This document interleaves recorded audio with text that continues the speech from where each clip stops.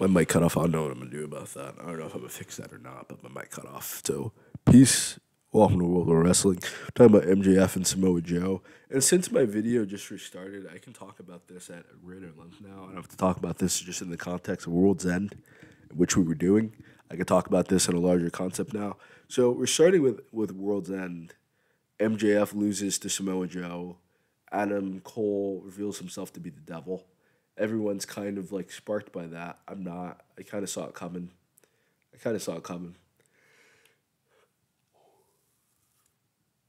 But I'm going to talk about this in a sense of the long term storytelling within this feud and all the different aspects of the MJF feud. Like, I feel like MJF has his own writer or has his own creative team or something the way that Roman Reigns does. Like, whoever's coming up with this stuff from the very beginning of his career till now, every single step of the way of MJF's career has been pretty fucking brilliant. It's been remarkable the way that he's able to maintain people's attention, to maintain heat as a babyface or as a heel. He's just the guy, you know? And I feel like MJF really tried to pull out a clean match here. He really tried to make the babyface run happen, but he was just against the heel, the mountain of heels. I was going to say the heel of heels, but the mountain of heels, Samoa Joe. But he was also against an army. He was against an army. And so many people that had his number, so many people that wanted revenge against him. The only thing that could have possibly made it better is if it was Dax Hardwood and Cash Wheeler under the mask working with Adam Cole or something.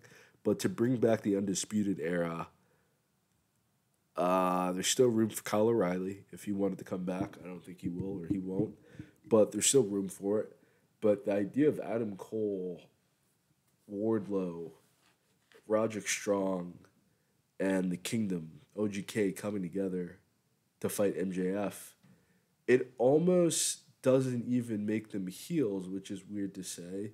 But so many people already disliked MJF, and the only redeeming factor of him being like a babyface was Adam Cole.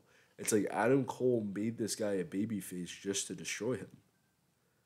And it's like kind of like terrifying, honestly. The way that Adam Cole like white manned MJF was like some real Gentile goy shit. Like it was really like crazy how he played MJF. And I don't know psychologically what this does to a man that you're calling someone your best friend, you're defending him, you're doing all this stuff to like. Excuse me, I got a little bored describing it actually. Once I thought about it, you spent all this time trying to defend the honor of Adam Cole, and the entire time Adam Cole is just working against you. It's a very there's no friends in the industry. It's a very you can't trust anyone. But wow, like did I not see it coming? When the devil reveal was no longer CM Punk because he showed up on Elimination Chamber or whatever the fuck the pay per view was. I don't fucking remember. I honestly don't fucking remember. I don't remember. It was SummerSlam or something like that. I don't remember.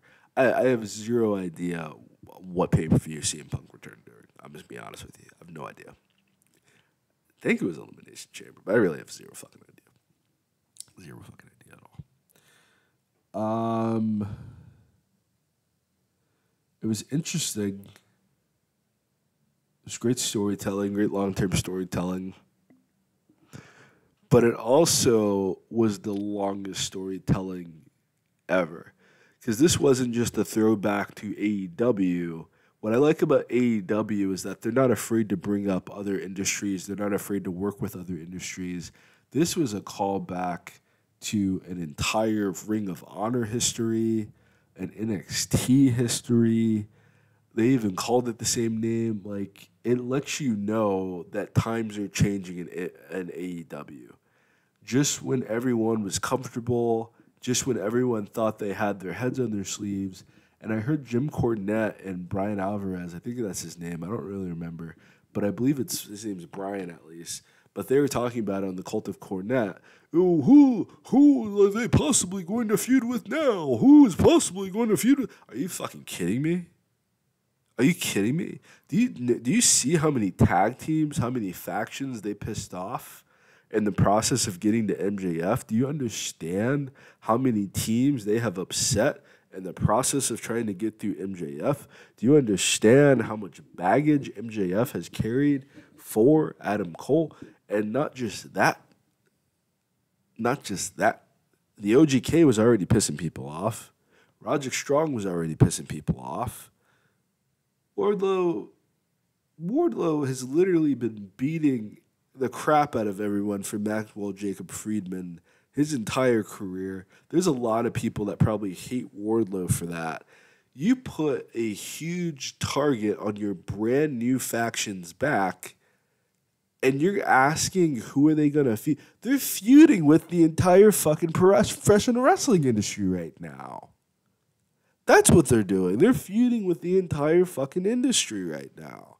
They're all relatively small guys who would have never gotten a main title run shot besides Wardlow, but he can't talk for shit, so he's not really doing it. You know, Adam Cole just stole MJF's entire life. MJF is going to have to recover and come back eventually to deal with that.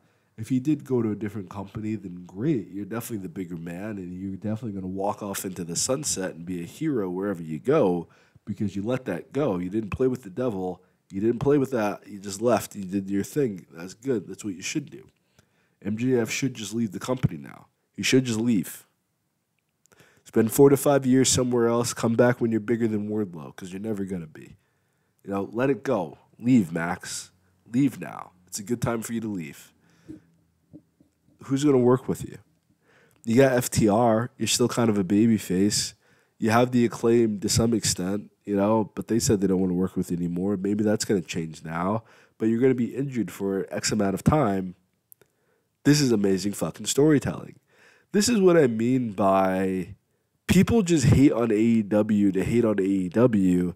It's like, I don't feel like anyone even took the brain power or took the time to go, wow, this is one of the greatest storylines I've ever seen before. They just hate and hate and hate and hate just because it's AEW. Anything that AEW does, people are going to have a problem with because they're so inoculated to WWE. They're so focused on WWE. They can't process the existence of other companies. They can't process the existence of other talent and other champions. You know, they just can't. They literally cannot do it. And the more time that you spend trying to bash these guys and trying to kind of crap on the concept of AEW, honestly, the cooler that you make AEW look out to be because it is better than anything else out there right now. It's better than WWE. It's better than TNA. It's better than Ring of Honor, which is hard to say because between Ring of Honor and NWA, this is a hot take. This is a hot take. Because I feel like NWA is hit or miss. Sometimes NWA is the greatest wrestling that we have right now. Sometimes NWA is like a waste of a Tuesday night. We're going to see tonight because tonight NWA films, or plays rather. We're going to see what's going on there. And it's got to do with CW, so I can't wait to see what happens with NWA. But between NWA and Ring of Honor, I feel like it's the greatest professional wrestling shows that we have right now. WWE has been doing the exact same formula my entire life, at least for the past decade, and I'm kind of tired of it. I'm pretty bored with it. I still watch, but I feel like I watch WWE more so out of a sense of routine rather than a sense of excitement. I'm excited every single week to watch Ring of Honor. I'm excited every single week to watch NWA, especially since there's like a live chat with NWA too. So it's like we can all talk to each other and we have like our own thing going on week to week. And you get to like meet up with these people every week to talk about NWA, to watch NWA together.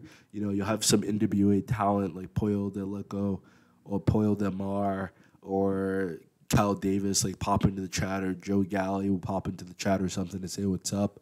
Lacamano will pop in. Like the guys that are wrestling the show will pop in to watch and like talk with the fans. Like I love NWA. I just love everything about it. If you can't tell, it's one of my favorites. I used to be excited to watch Impact Wrestling every week. The past month has been kind of bullshit. It's been a lot of like review shows as they transition over to TNA, which is probably good. Give your talent some time to rest. Give yourself some time to like contract some new talent, to work out the details, to work out everything that's happening right now. Because it's a massive transition. It's a massive change to entirely change your brand name. So all you really have at the end of the day is AEW. That's it. Global Force Wrestling didn't work out. And I think there's kind of a paranoia because of Global Force Wrestling. Global Force Wrestling, whether you want to believe it or not, Global Force Wrestling is the only reason why you have AEW right now. It's the only reason why AEW was able to come into existence at the level that it was at, because no one else had tried to do what WWE was doing. I think the added benefit was that GFW was more of like a redneck, blue collar kind of show, backwoods, poor white people type of show, white supremacy, racist type of show. And, that's not good for anybody involved. And AEW is a lot more liberal, a lot more multicultural, a lot more inclusive to attract any and everybody. This main event, the continuation of the main event, the past of this main event, everything about the MJF Adam Cole storyline now, it's almost like I really wish I could go back and rewatch the entire thing. It's kind of like when you watch like a movie or you play like a Five Nights at Freddy's game. You play like one of these games with the lore. There's so much lore in this, and it's like I wish I could go back beat by beat, moment by moment to rewatch all these segments with Adam Cole and the Kingdom, to rewatch all these segments with Adam Cole and MJF, but I can't, and I'm not going to, because it's been going on for way too long. I felt like it's been going on for over a year, And it's like, why can't everything be like this? Why can't everything in professional wrestling have this attention to detail, have this level of story writing? And I don't think it's the type of thing where they didn't know who the devil was. I think they knew exactly the entire time who was. This is one of the elements where I really don't feel like AEW gets enough credit. And I really feel like there's just too many people that profit off of hating AEW. You have a lot of reviewers that profit off of hating AEW. And I don't feel like at the end of 2024, y'all going to be doing that. AEW came off hotter than WWE, and there's been some growing pains.